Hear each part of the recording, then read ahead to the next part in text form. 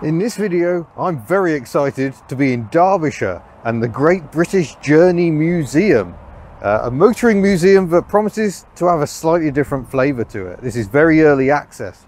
They are still working here, there are workmen everywhere, but very exciting. They've been telling me their plans. I think it's going to be absolutely marvellous. But if we head indoors, because it is quite breezy out here, it's not quite finished yet. This is such early access that they're still building, but this is going to be the main exhibition hall, and as you can see, it's enormous. Lots of lovely natural light in here, and they're going to fill this with over 100 classic cars, all that are part of the great British story, the history of our manufacturing, going back to the Austin 7, which really motorised Britain, really. Right through to the end of Longbridge in the early 2000s. So it's going to be impressive, but where are the cars? Let's go and have a look at where they're currently being stored.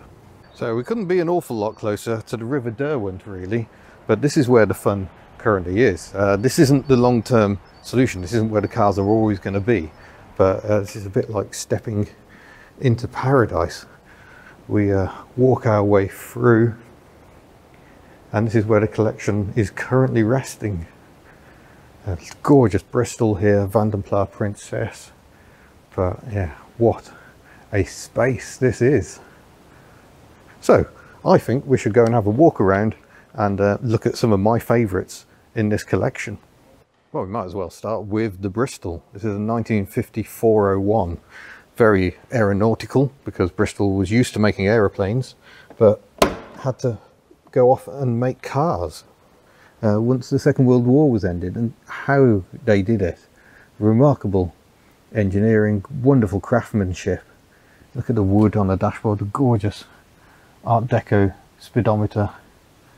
It's just, the smell in here is amazing, and they're wonderful cars to drive as well.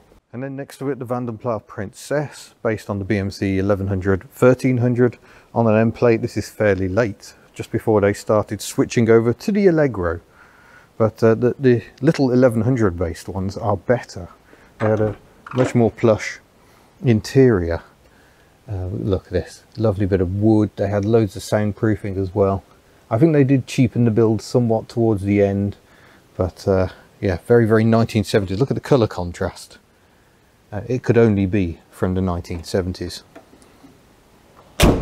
And next to the Bristol MG ZR.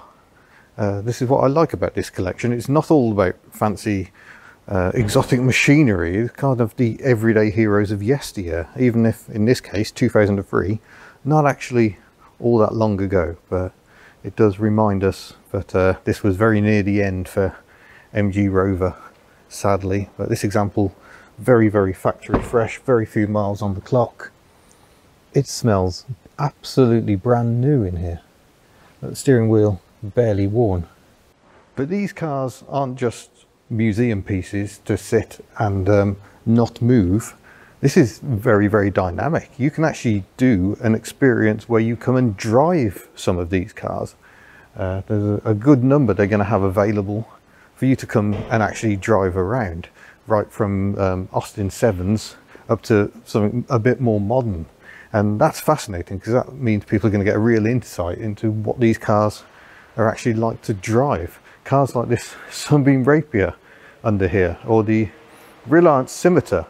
A fun car to drive, because every time you drive one, people will tell you that Princess Anne used to own one.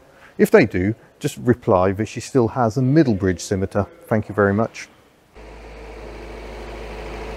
So this car is up and running because it's going to drive over now. This is one of the display cars. So you've got the plastic still covering the seats, the long throw gear levers sprouting out the floor, but not a really early Mini, because the early Minis had a straight stalk. But yeah, it's running, ready to warm up. The Isogonis loved these deep door pockets. He didn't want winding windows because it would have taken up valuable space in the doors. These are marvellous little cars. And we shall watch this one drive over. Here it goes.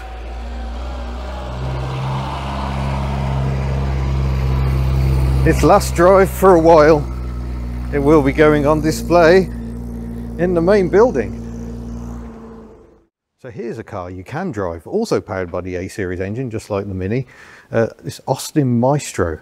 A very unassuming car, you might think to look at it, but this is probably the most important car in the collection in some ways, because the owner of the museum, Richard Usher, began by buying this Maestro for reasons some people are still a little unsure of, but I'm very glad he did. It was this car that sparked his need to preserve the cars of yesteryear. He realised that, you know, we needed to lock these cars away, and so this one is in lovely original condition. If we head aboard, it's even got a Festival of the Unexceptional plaque, so it has been to that most marvellous of events celebrating the unexceptional cars.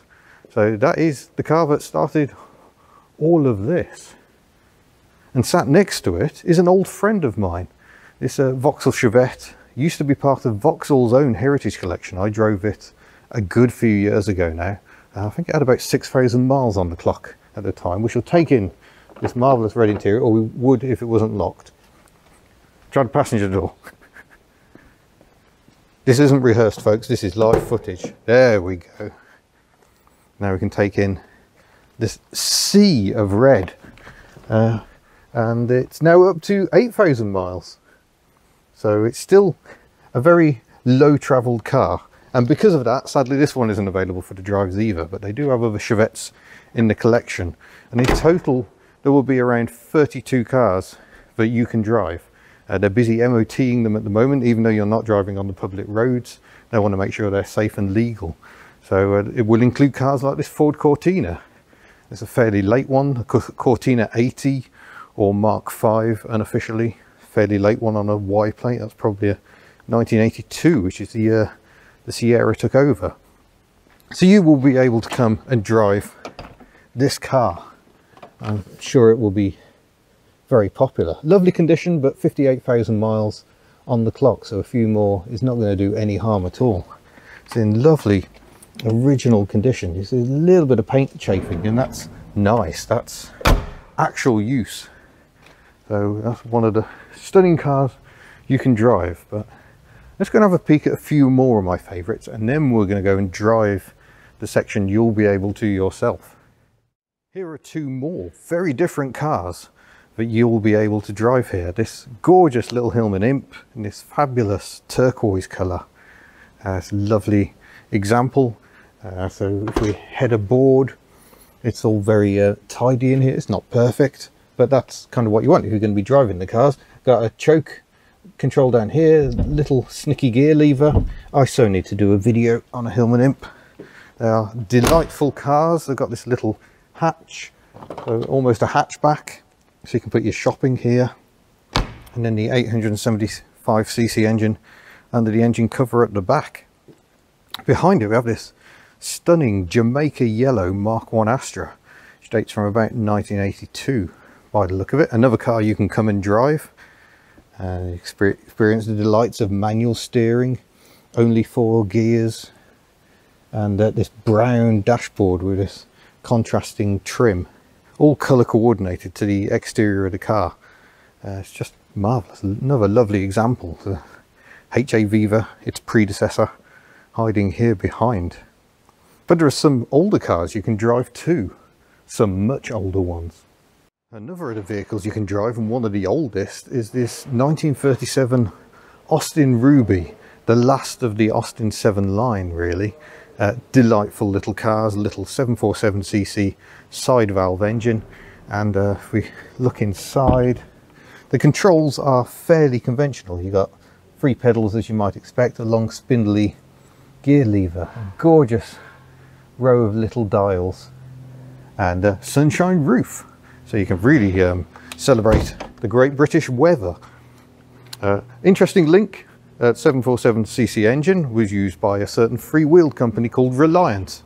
They later developed their own engine, and this is another car you can drive. This slightly matte painted Reliant Robin, a very late one, towards the end of production. So if you want some freewheeled action, that's definitely the car for you. It's great, you can come and play with these cars and take them on a drive. Yeah, there really is so much to see here. A Mark II Astra Celebrity. I think they were kind of dealer specials. Chuck a spoiler on, try and sell it as slightly more exotic. Frog Eye Sprite, Victor FD. They've even got a City Rover here, which obviously pleases me mightily.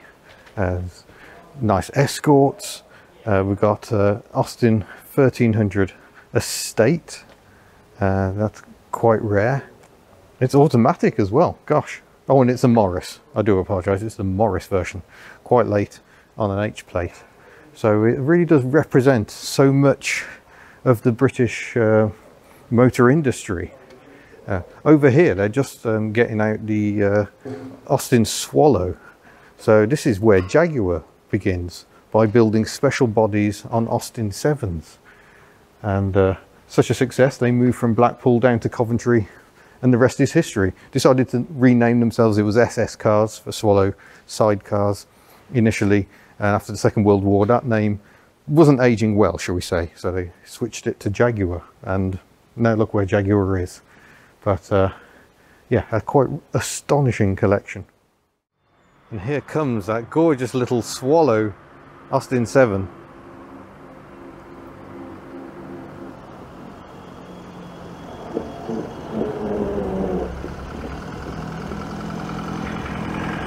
Also lining up, ready to join its friends as they go on display. Not my Citroen, that's not going on display. This lovely Morris Minor Series 2 will be, and this delicious Mini Metro with just 9,700 miles on the clock and all the red vinyl you could possibly ever want. So what truly sets this museum apart is the fact you can drive them. This is one of the cars you can drive. It's gorgeous. 1972 I think it is, Austin GT, based on the BMC 1100 1300. I've chosen this car not because it's necessarily my favourite out of the collection. Frankly, I would spend weeks trying to decide which one's my favourite. But because this really was a great British success story. The 1100 sold exceedingly well. They sold millions of them.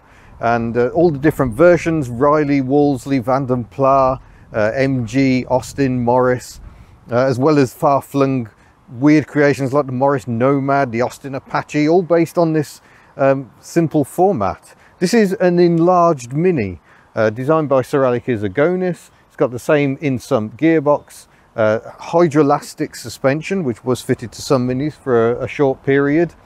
So it's interlinked front to rear, so it stops the car pitching. So it's the beginning of that. It's the beginning of transverse engines for everyday motoring.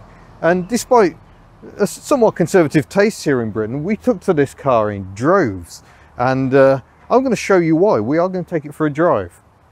Normally your drives would be accompanied, obviously. They're giving me some special dispensation today. There are 3 tiers, different levels of car you will be able to drive, right up to Rolls-Royce, Bentley, Jaguar, that sort of thing.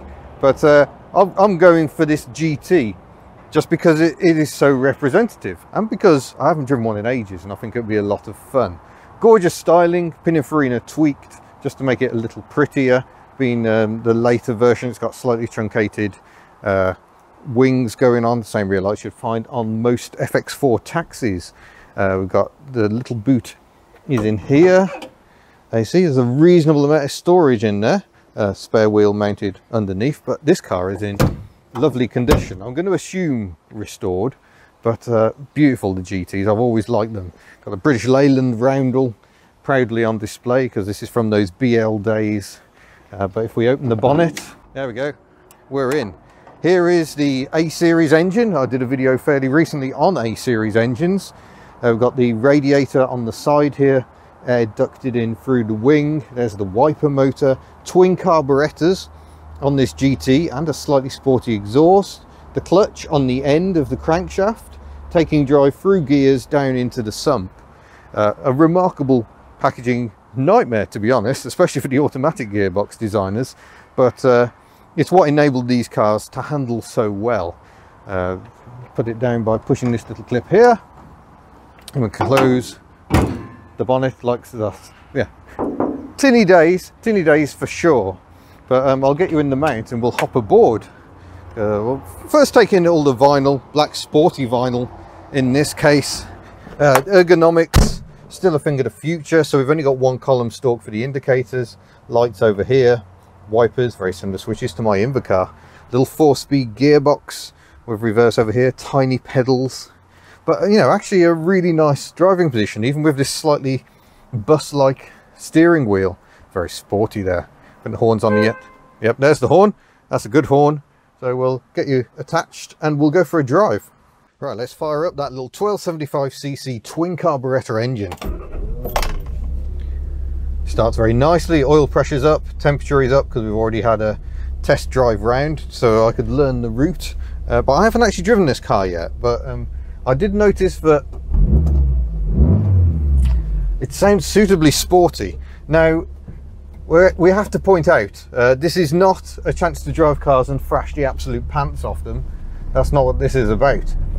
Testing the hydroelastic suspension over this uneven bit of car park. They're still doing work here, I haven't quite finished yet. But, ooh, this car makes some very nice noises. And we're taking in a route, we go around this really quite large site. Please let us go, that's very kind. So we go off down here.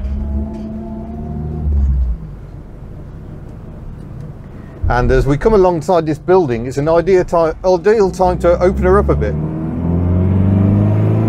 Oh, that sounds so meaty, that's such a good noise. So this is what you get. You do get to build up a little speed as you take the cars around, and then there's a turn. That's going to scare the people driving the Reliant Robin, but don't worry, they're more stable than they appear.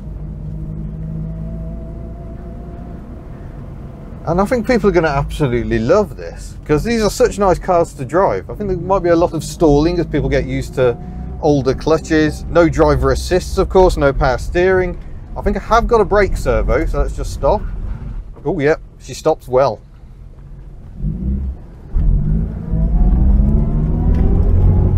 Lovely gear whine, and that's what I really want people to experience. It's the noises, the smells of these older cars. We can give her a quick burst down here. Oh, this is a lovely car. It drives really well. That hydroelastic suspension means the suspension is quite a bit more advanced. Oh, I've got to go the right way around the roundabout than its competitors. And there you go. So you will get to get up as high as third gear. You can yeah, definitely get a feel for these old cars. The big bump here, so we'll slow down. Or the hydroelastic suspension's got it under control. But that is the car I've picked out to drive today, and you can do the same. You can book online at their website and you can choose which car you'd like to drive, and I think that's amazing. It's going to make such a difference, so good on them.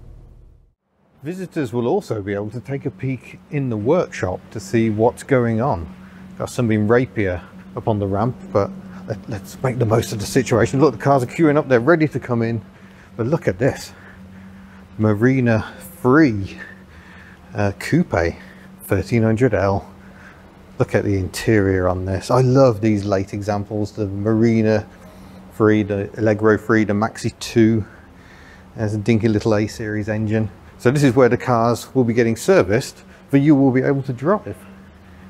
And you'll be able to watch what's going on through here. So there you go, we're going to finish on a historic moment. These are the first two cars to enter the fabled hall. Soon this will be full of cars, full of posters, information. It's going to be fantastic. There will be a sort of electronic guided tour where a tablet will narrate you through all the exhibits. It sounds very promising indeed. I cannot wait to come and see this when it's all finished. So check out the museum. There'll be a link in the description below.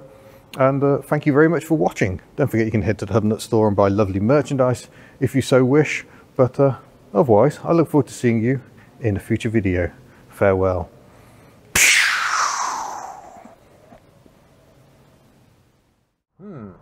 Will they be expecting people to do this?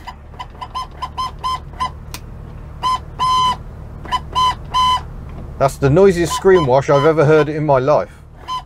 But good overlap, no triangle of doom on one of these cars. Look at those wipers go. And parking in front of the driver.